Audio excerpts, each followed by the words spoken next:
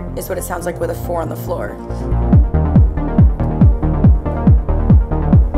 So I have this arpeggiator that's running through a sequence of notes or chords, and it's using a supersaw sound, and I have the envelope set here, and also a low pass filter envelope that's on a slider. So if I change the slider, it's going to make it sound brighter.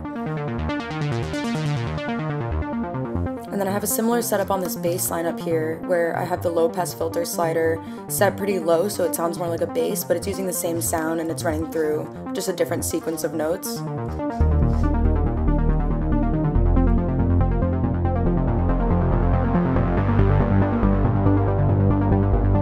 And then on both of them you can see I have post gain set to a variable, so that variable basically makes it possible for me to sidechain these sounds to a kick drum. So if I bring those patterns in, it's also going to bring the kick drum in, and here is what it sounds like with a 4 on the floor.